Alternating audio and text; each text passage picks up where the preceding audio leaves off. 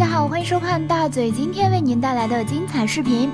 每次谈到 TVB 女主滕丽名的名字总会被提及，喜欢看 TVB 港剧的观众总绕不过一部警匪剧《驼枪师姐》。从1998年到2004年，滕丽名一共拍摄了4部《驼枪师姐》，从不谙世事的懵懂少女到日益强大的成熟女人，滕丽名在剧中散发出的人格魅力始终是该剧的一大亮点。滕丽名和观众素来喜欢的傻白甜不同，她身材高挑，颧骨奇高，脸部线条棱角鲜明，天生一副不怒自威的模样，网友称其长得太有性格了。在她21年的演艺生涯里，滕丽名曾提名过9次视后，4次女配，最后都空手而归。在很多人都替她感到惋惜不值，认为 TVB 欠她一个女主角的机会时，滕丽名却看得很开。她称天天在度位，像陈操般不辛苦吗？在娱乐圈中不争不抢，好资源永远不会主动找上门。不计较输赢，不善于争取，你就终归是吃亏的那个。感情上也如此，戏中的 CP 戏外修成正果，这是多少 CP 粉求都求不来的事情。程峰和陈三元做到了，滕丽名和魏俊杰因戏生情，戏外两人感情好到被人戏称为清水湾连体婴。他会为他去世的父亲守孝，他说他是上天赐给自己的良缘。在外人眼里，滕丽名和魏俊杰早已是一家人，一家人就要懂得为对方着想。魏俊杰认为先立业才有资格成家，滕丽名这一等就是9年，9年的青春换来的不是一纸证书，而是一个分手声明。2007年，魏俊杰搬出了同居9年的爱巢，滕丽名消瘦10斤，就像变了一个人一样。二人对分手原因守口如瓶，女方坚称没有第三者，时间总会揭穿一切。半年后，魏俊杰与当时年仅19岁的张丽华在重庆登记结婚。据悉，女方是魏俊杰在内地和女友共同拍戏期间认识的大学生。之后，二人多次瞒着滕丽名约会，进出酒吧。9年感情结束不到2个月，男方就在网上与新欢晒幸福，未给滕丽名留一丝情面。滕丽名一时受不住打击，居然狠心自伤，手臂、手腕、颈部都出现了不同程度的伤痕。2013年录制综艺节目，魏俊杰抱怨舆论太苛刻，以受害者自居，称我不跟他结婚，我就是罪人。忍气吞声5年的滕丽名再也忍无可忍，社交平台上怒指魏俊杰在婚后还给自己发短信求复合。他说：“我只要他停下来，不是想置人于死地。”32岁的滕丽名失恋，43岁的郭正红刚刚离婚，两个受了情伤的人很容易走到一起。俩人因合作拍摄《野蛮奶奶大战哥师奶》时相恋，恋情曝光不到3年，郭正红就被爆出在内地早有妻女，滕丽名莫名其妙成了第三者。两人分手之后，郭正红就变成了滕丽名口中的姓郭的那位。这个在事业上不争不抢的女子，这次没有认输，即便是被感情弄到满身是伤，一片痴心错付两人，2度情伤后终嫁良人。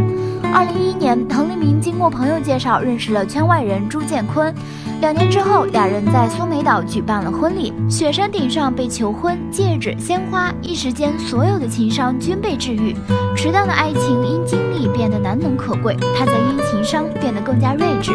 近日媒体大字标题的报道，阿滕日本庆生突然意外紧急入院治疗。看到意外2个字，想必在当下的形势下，大家第一时间可能会想到，不会吧，难道阿滕在日本也感染了新型冠状肺炎？非也。后来阿滕回复记者时候就讲明了一切，原来1月20号是阿滕的生日，为了庆祝自己44岁生日，阿滕就和老公朱建崑去了日本游玩，谁知道乐极生悲，本来好好的雪国旅行变成了住院治疗。在12月28日的时候，阿滕就发生了意外，不小心跌断了肋骨。其实伤筋动骨本来也是大事儿，但是放在现在肺炎疫情严峻的时期，这一单断骨意外似乎也比感染肺炎要稍微让人松一口气。只不过大家都知道，在异国他乡遭遇意外，在日本的冰天雪地下又要联系医院，又要和医生护士沟通顺畅，又要配合院方治疗，本来不难的事情，到了人生地不熟的地方，也变得不那么容易了。所以阿滕的这一次意外，既是让人沮丧的飞来横祸，也是患难见真情。因为阿滕的老公朱建崑虽然不是什么高调大富豪，但也是个务实商人，在香港有不少生意。而这一次，他为了照顾住院的阿腾，不惜香港、日本两边走，照顾老婆毫无怨言，让阿腾也忍不住幸福的发文说：“见到老公超认真又紧张又温柔的一张脸，心痛但心甜。”而且阿腾在12月底就出意外了，不过外间也一直没有收到风声，估计也是朱生特意嘱咐封锁的消息，为了就是让阿腾可以不受打扰的安心养伤。所以在这个期间，他所在的开心速递剧组得知消息后，一边帮他调整安排戏份，一边送上慰问祝福。但是这个消息也始终没有透露到媒体耳边。而直到差不多1个月后的今天，阿腾的伤势好转，在日本拆线可以回港治疗，他才终于发文告诉大家他这1个月的经历。而朱先生可能也为了老婆能舒舒服服的回港，甚至还出动了私人飞机。毕竟坐班机回来，即使是头等舱也会有点奔波劳累，也未必样样事情都能贴心周到，所以这样调动下来，少则也花10几万，多则就要几10万。看到这里，突然就感到阿腾真的没有嫁错人，因为爱很多时候不是看对方说了什么，而是看他做了什么。难得的是，阿腾老公愿意花时间花金钱照顾老婆。要知道，很多老夫老妻之间多少都会久处生厌，不是不愿意付出时间陪伴，就是不愿意付出金钱和心思，而往往也是在大病大灾面前，更是能看得出来对方是不是真的对你好。所以有老公的悉心照料，看到老公为自己担心和奔波，阿腾也特别坚强。即使从他发出来的照片看来，他还要坐着轮椅，行动有些不便，不过从他发文的字里行间，都是对老公、对剧组同事的感激，满满都是正能量。相信阿腾得到这么多的爱护，很快就能好起来。而同样需要正能量加油打气的，当然还有我们奋战在疫区一线的医护人员、手足同胞。希望大家都能保护好自己，同心协力，共度难关，早日战胜疫情，送走阴霾，迎来春日的美好阳光。